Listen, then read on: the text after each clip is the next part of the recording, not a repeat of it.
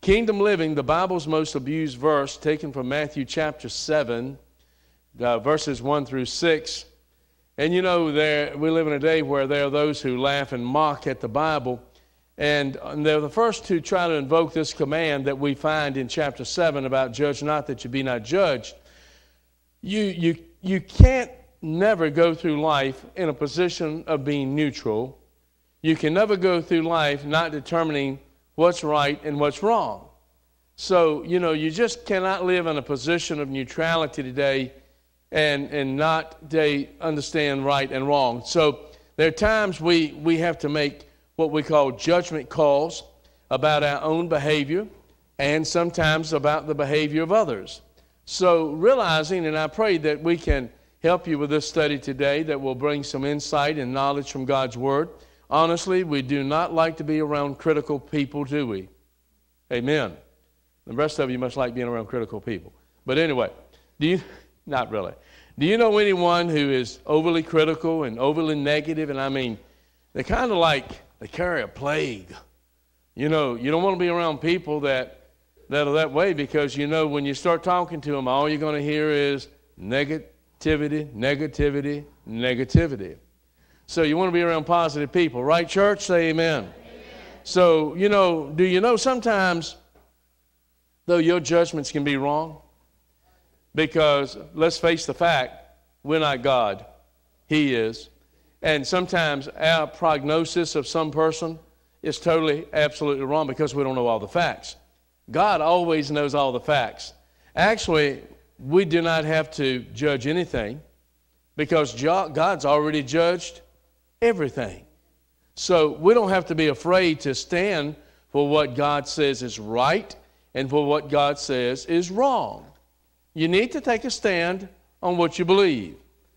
We should stand against today the grain of what we call political correctness today that argues that all judgment is out of bounds. So the point of Matthew chapter 7 and 1, Jesus is using here a series of messages that he teaches and preaches about practical living that involves our lives every day.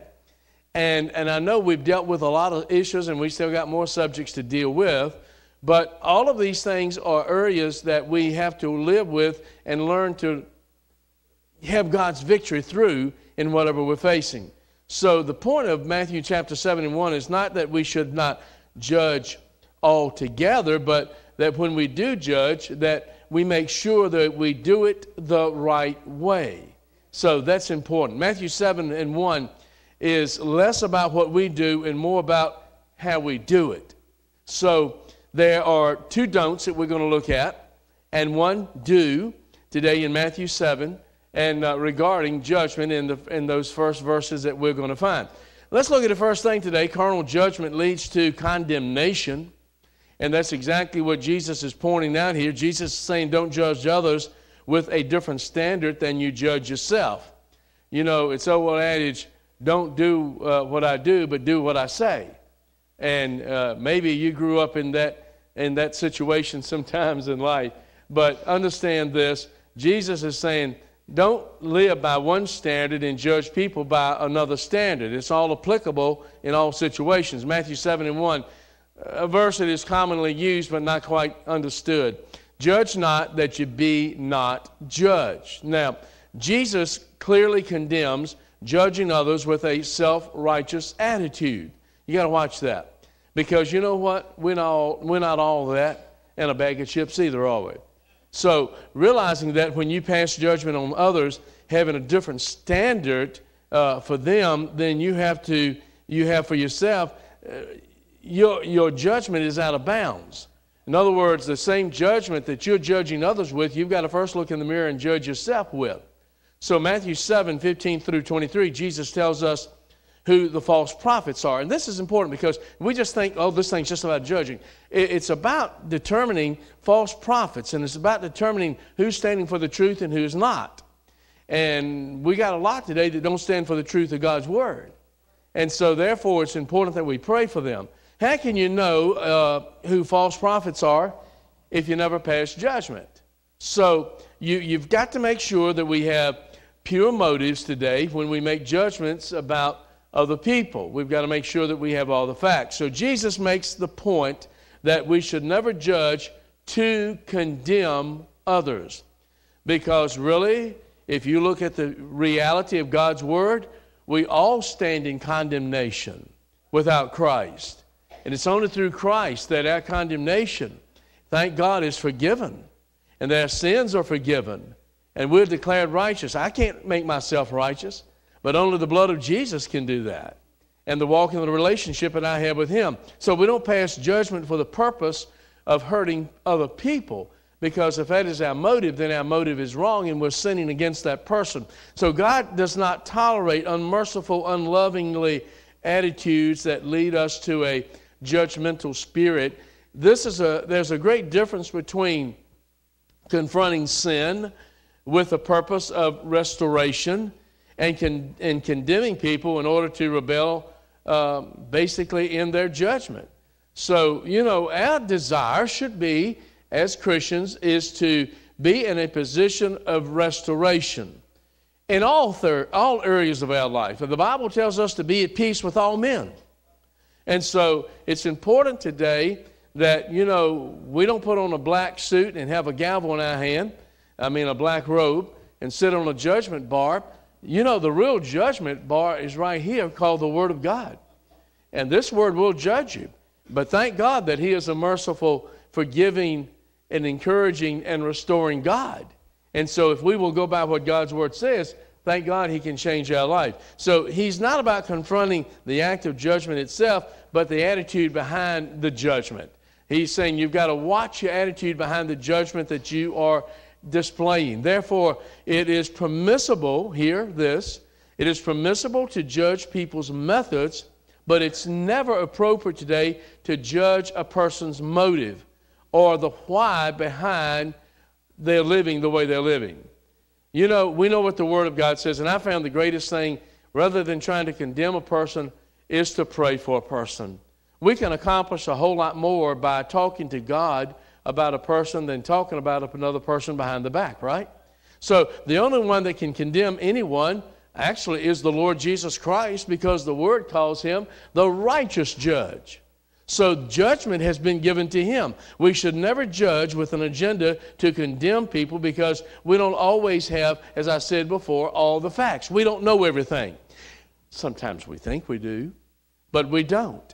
We don't know why a person is going through what they're going through or doing what they're doing. We don't understand that.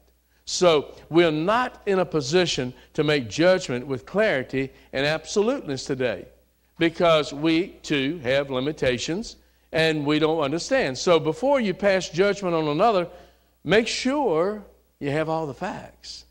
So we're so eager to sometimes form an opinion, but we forget there's always something we don't know that changes the complexion. Just like you've seen the issues about people who was convicted of a particular crime, and maybe they didn't have all the facts that were necessary, but they had just enough to make a judgment call, and a person wound up going to jail or prison for a disclosed time. And then they come back later and found through DNA or through other process or something happened that they had not gathered all the facts, and that person was innocent, and they maybe spent years in prison, and then they found out that person had not committed that crime. That's a tragic loss, isn't it, of time for that person out of their life. You can't recoup that. That's gone. So it's important that we have all the facts. So we've got to be careful how we form opinions today. When we condemn other people, we're taking, if you're not careful, you're taking the place of God. And if we know better than God, how can we then be in a position of judging anybody? God knows all people. As a matter of fact, God even knows the thoughts and the intents of the heart.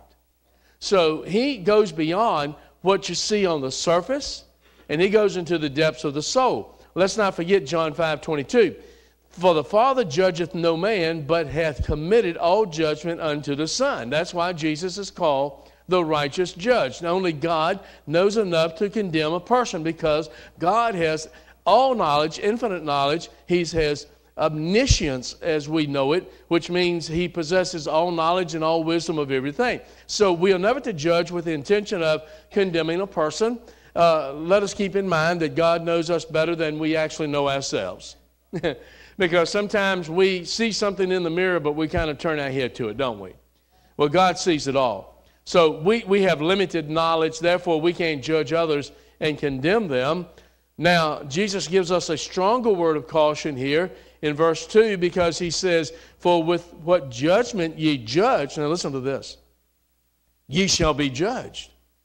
And with what measure ye meet, it shall be measured to you again. So God says, well, let's put it in common terms. What you dish out, you're going to have to take too. So there's two lessons here that we've got to be cautious or careful when we do pass judgment upon a person. He is not saying to avoid making moral judgment, but there is a caution that we've got to remember when we do judge, and that is the standard that will be used basically against you in judgment. So the two lessons are these, and here they are. One, God will deal with you the same way that you will deal with others. That can be dangerous, can't it? Sometimes we don't deal with people too graciously, too kindly, and too mercifully. If we're not careful, that thing's going to come right back on us. So God will deal with you the same way that you deal with other people. Second bullet, others will deal with you in the same manner the way that you deal with them. So, you've got to be real careful here. I think the best thing to grasp and understand in this is that God is the judge of all things. Let's just leave the judging into his hands. So let us not forget what Jesus said in Matthew 6, 14, 15. See, all this is interconnected, intertwined. He says, listen, this is important. For if ye forgive men their trespasses, your heavenly Father will forgive you. But if ye forgive not men their trespasses, neither will your Father forgive your trespasses. So we've got to be careful of judgment, condemnation, and forgiveness. These are important. If they were not, God would not have put it in the Word, right? So whether it is forgiveness or judgment, God's standard, and that's what you've got to key on, is that he will hold us accountable to the same standard that we use to judge other people with. Now, when you misjudge, it's always has a way of coming back and biting you, doesn't it? So we don't pray, Lord, judge me the way I judge other people. I'm telling you, the best thing to do is not be in a position of being in judgment today. The best position is to pray for people. What if God treated you? Think about this a minute. What would it be like if God treated you the way that you treated other people? Might make us have a different look at it, right? What if God had the same compassion for you that you've got for other people? But preacher, they deserve what they got. Wait a minute, friend. If we all got what we deserve, we'd all be going straight to hell. But God in his grace, mercy, and love, thank you, Jesus, for the cross of Calvary, where he said, one of the 7 sayings of the cross, Father, forgive them. Amen. So actually, it's not a what if. When I ask those two questions, if you judge others harshly, it's going to bring harsh judgment back to you, because the Bible says it is appointed unto man once to die, and after what? That the judgment. So there's no escaping, there's no back doors out of it, there's no curtains to slide behind. We're going to stand before him individually in judgment, and we're going to give an account of our life. Also, the more you criticize other people, the more critical people will become of you. I tell you, man, it's not the way to live. The more judgment that we place on others, the more judgment then that we'll find upon ourselves. So what you give to others is what you're going to receive. So it's far better to give as Jesus gives mercy, prayer, and encouragement today. Do you think people don't recognize your negativity? And brother, let me tell you, this world is filled with it. Amen. The news media capitalizes on it. They tried to do it yesterday, even in our city here with President Trump coming to town. You've always got the knuckleheads out there, don't you? But, you know, people key on negativity. We look at today the God whom we serve, and we find that God is a God that uplifts and encourages and strengthens and blesses us. Amen. And so, therefore, it's a lot harder to be negative than it is to be positive. You have to work at being negative. If you just trust God and live His Word and His will and work in His kingdom, you're going to find that positivity just flows out of your life. It becomes a part of you. So remember today, the same spirit that you use with others is the same spirit others will use with you. So let me give you a bottom liner here, if you would. Carnal judgment leads to condemnation. Carnal judgment leads to condemnation. Carnal judgment leads to what? Condemnation. Second point. Careless judgment leads to compromise. So Jesus is saying, don't judge other people to justify the sin in your own life. This is going to be pretty interesting here because you can't fix everyone else's life. You really can't. And when you have that same junk going on in your own life. So honestly, before we start pinning the, what's that old saying, pinning the tail on the donkey? I mean, before we start putting it on people, maybe that was a game, wasn't it? But anyway, whatever it was, be careful before you start putting it on other people. You might already have some of that in your life too. And a lot of times what we're judging other people about and being critical of are the things that we're guilty of our own selves. So what is it called, preacher? It's called, here's a better term, it's called shifting the blame. So let's go to Matthew 7, 3 and 4. And why beholdest thou the mote in thy brother's eye, but considereth not the beam that is in thine own eye? So what are you saying? You got, your brother's got a splinter and you got 2x4. That's a good way to put it. Or how wilt thou say to thy brother, let me pull out the mote out of thine eye, and behold, the beam is in thine own eye? Most people who are overly judgmental of others are typically trying to cover their own sin up in their own lives. That's right. They got stuff going on that they're trying to conceal, but I'm going to tell you, you can't conceal it from God. God sees all things and knows all things. So the easiest way to compromise is not by pulling people, if you're not careful, you'll find yourself pulling people down all the time. But the easiest way to compromise is not by pulling people up, but by pulling other people down, and that's where we are. So, you got to be careful. Sometimes maybe that finger that you're pointing at others, there's several coming back at you. So if you're not careful, you will be in a position to lead further and further away from God when you're trying to get a speck out of someone else's eye, when, brother, you're sporting the 2x4 in your own eye. So what right do we have to point out honestly, what right do we have to point out somebody else's faults of others when we haven't even dealt with our own faults yet? So there's things lurking in our lives. Anybody in here sinless, totally never committed a sin in your life? All right. My point then. I have learned this. The hypocritical are actually the hypercritical. The hypocritical are actually the hypercritical. Let me show you why. Those who are the furthest from God are the most vocal in their criticism about those who are always trying to walk with God. I'm going to tell you, you start serving God, praying, coming to church, reading the Bible, witnessing to your neighbors, your friends, and your family. I'm going to tell you what, you're going to start being the talk of the town. And I'm going to tell you it's not going to be in a positive way. Well, what is going on with so-and-so? I mean, why do they think they're holier than thou? They never said that. They're just living out the will of God. And so if you're serving God, then it's going to draw attention to yourself, and you're going to get more criticism, honestly. But listen, you got to realize something here. You're not in this world to please others. You're in this world to please God. And when you witness, you're pleasing Him. Harry Truman said, I like this. And Harry Truman had a reputation of being a tough egg. He says, what Peter says about Paul says more about Peter than Paul.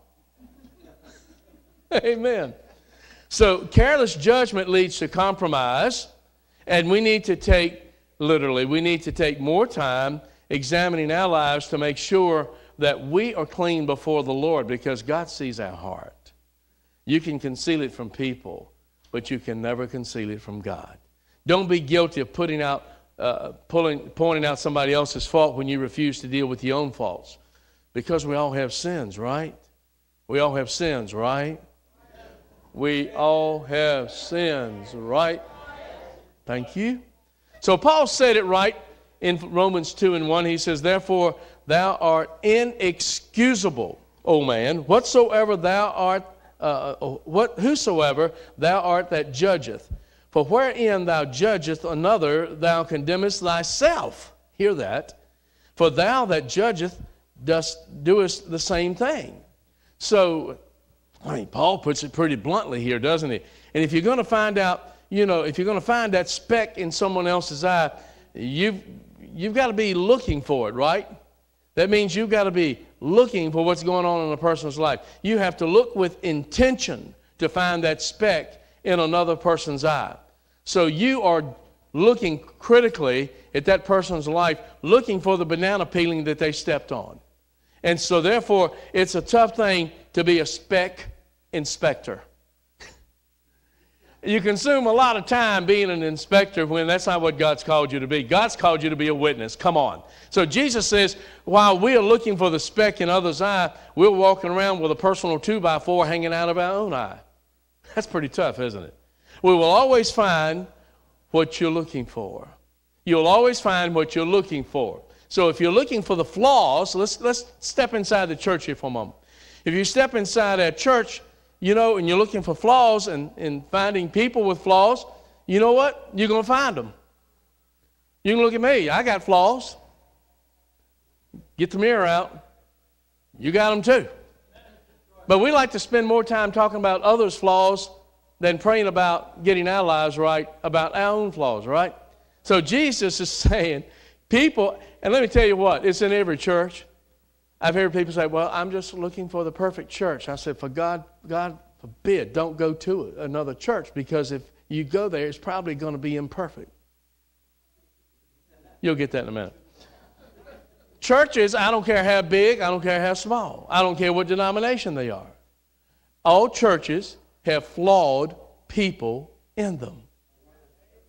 But praise God, we also have forgiven people in them too. So if you look for the best in people, you'll find that too. So I found, it's better to look for the qualities in their life than looking for the negatives. So, now Jesus is going to shift from the don'ts to the do's. And you said, thank God. So let's go to the third point. Careful judgment leads to correction. Matthew 7:5. Thou hypocrite. You thought it was going to be good, didn't you? But anyway, thou hypocrite, first cast out the beam out of thine own eye, and then shalt thou see clearly to cast out the mote in thy brother's eye. So he's saying, you better get your own act together before you're going out here trying to correct everybody else's. So God rejects sinful judgment, but God at times also respects spiritual judgment. God's word will give you spiritual insight, won't it? So there's a wrong way to judge and there's a right way to judge. God detests today judgment that condemns today, but God delights in judgment that corrects. It's far better to lift someone up and encourage them than to push them further down. So we should never judge to hurt people. We should always be in a position to judge to be helpful to people, to encourage them and to show them. And the best example that we've got is how we're living every day. This is the goal of reconciliating people to God and one another. And that's God's plan. It's not God's plan for us to be in a position of division in our life. It's God's plan that we be reconciled to Christ, to God, through Christ, and then reconcile one to another. But see, if you can't get that reconciliation right between you and God through Jesus, you can't never get the reconciliation right between you and others. So just being saved doesn't mean today everything's good. You got to be willing every day to examine your life. You've got to take a personal inventory of the do's and the don'ts of your life. You've got to look at where you are and what you're doing and ask God to use you mightily for His kingdom. So if you're judgmental to tear down, I'm going to tell you bluntly, you're not walking with God.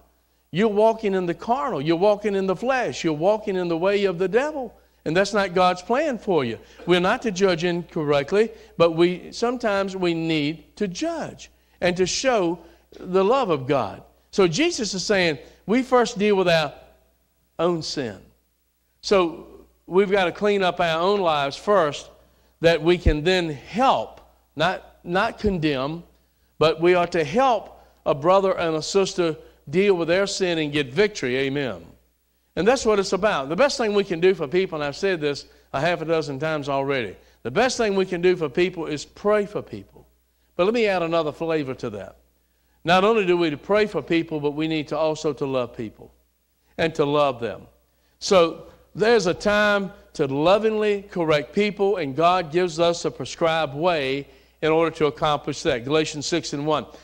Paul was writing to the church at Galatia, and he said this, "Brethren, if a man be overtaken in a fault, ye which are spiritual," so you got to make sure that you're that, "restore such a one in the spirit of meekness," restore such a one in the spirit of meekness, considering thyself, lest thou also be tempted. So God said, you got to do this with an humble spirit, with humility. And therefore, you've got to go and encourage a person, pray for a person, strengthen a person, not beat them up and not condemn them. More damage is done, I'm going to tell you right now. I'm not on Facebook much, but I'm going to tell you, more damage is done in the name of Facebook than any other media source that there is out there today. I am convinced of that. And I'll just say this about that too. That's a coward's way of correction. Amen. If you can't face a person and resolve and talk about, then you need to, let's be blunt, keep your mouth shut. Amen. Correction comes through confrontation. Peace comes through confrontation. And if we could learn to use these tools that God has given us, whether it's Facebook or tweeting or Instagram or Telegram or whatever it is. I'm not saying that. Sure, is it tell a woman? I'm not saying that. I tell you what's worse than that, tell a man. But anyway, and the women say it. It's so important. There's so many forms of social media out there that is so damaging, destructive, and pulling people down and critical and throwing eggs at people and slandering people's character and all this stuff. Folks, come on. I mean, God, when you're doing that, you're not doing this. And the way you do this is to go and solve your problems and talk to people and pray and try to come to a place of restoration and reconciliation and be at peace with people today. So don't waste your time with people who are careless with spiritual things. I mean, today, stay focused upon what God has for you and what He wants to do. John 7:24 says, "Judge not according to the appearance, but judge righteous judgment." A lot of times we judge people by appearance. They look a certain way, or they dress a certain way, or be it whatever. And I'm not going to get into all the little details of this, but we stereotype. It's called stereotyping people, and we analyze people, and we put them in little pigeonholes of what we think they are because they look a certain way. Folks, that's not the way God wants it to be. Because you know what? Sin stains us all, doesn't it? It really does. But God's a God of change. And we can help people and encourage people and see people change by having the right today attitude. You know, I've had people come in, and brother, I tell you what, they didn't look too hot. They didn't smell too hot. But you know one thing they did need? They needed Jesus in the heart. And you love them, and you pray for them, and you encourage them. And so you don't judge merely by what you see. You've got to judge based upon the righteousness of God's Word. Let me hurry up here. Time's almost out. Make sure you judge. This is what I'm trying to tell you. Make sure that you judge the right way. Begin with yourself. Stay tuned to and stay true to God's precious word and lovingly try to be helpful to others. You ought to set that as your goal, not just for today, this week. You say, well, it's Mother's Day. I'm going to be a nice person this week, today. No, you need to be a nice person every day. And you know what? You don't have to go out of your way. I contend this. If you want to be a nasty person and be a hateful person, you've got to go out of your way to do that. If you love the Lord and you love God and His Word and you're serving the Lord, I tell you, being nice and being helpful and being kind to people, it comes naturally. Amen. Now, you know and I know that some areas of the country, people are nicer than other areas of the country. And when we lived up north in D.C., you know, I tell you, man, it looks like everybody's in a rush and nobody likes anybody. And then I went to Thailand, and then we were stationed in Florida. So I was just walking through Merritt Island Mall after we got there, and people smiling at you. Hi, how you doing?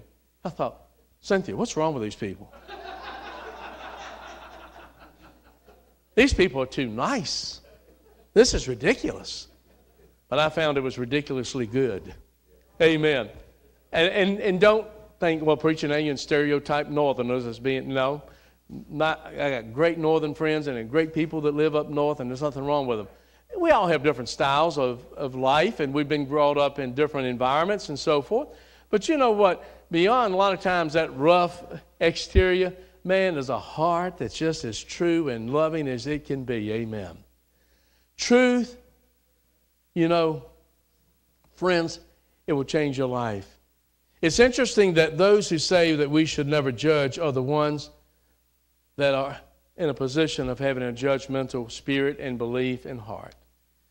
When we get forced to judge, we have to do it, and here's a key word, carefully. Judgment has to start individually with us. And folks, you've got to look at your own heart, your own life, and make sure you're right and clear and clean with God. Amen. We cannot evaluate others. We cannot evaluate others until we first evaluate ourselves. And you know what? I'm glad today we've got a God who makes no mistakes. I'm glad that we've got a God who forgives all of our blunders, sins, and just to use a word that folks don't like to use, He even forgives our stupidity. Today, I want to challenge you to set your sights starting today to seek to be a more encouraging person and start exhibiting what God has prescribed and declared in His Word. We are to lift up. Life is hard enough as it is. And I found that if you will encourage and lift up people, it'll go a lot further. And you know what? I'll tell you what's really neat about this. I am blessed with a load of friends. I mean, they're all over the place. I've got them all over the world. And you know why? Because, friends, I've always tried to seek to be a friend and to love and to care for others. Doesn't mean I'm perfect. I blow it too. But I found that if I will go in that area of my life and keep my life clean before God and seek to encourage and lift up others, it's going to bring a lot more positivity into my life and a lot more blessings from God. Amen. So learn to evaluate yourself and watch God do a mighty work in your life. And the church said, amen. Thank you, Father, for the season that we could open the pages of your word with honesty and sincerity and declare, thus saith the Lord. Now we receive your word. Thank you for it. And Lord, we now apply that word to our hearts and our lives and pray that you'll take that word and change us, mold us, shape us, fashion us, and use us mightily for your kingdom. We love you today. Thank you for this Mother's Day. Thank you for gracing us with a great blessing of mothers. Thank you for each lady, each godly lady that's here today. Thank you for every person, boys and girls and young people and men and women and every person. Thank you, Lord. And we're excited about what you're going to do in your house today. Have your will in your way and pour out your greatest blessings upon your people here is my prayer. And we'll give you the thanks and the praise in Jesus' name. All God's servants said first, amen. Now put your hands together and give the Lord a praise offering because He's a worthy God. Amen.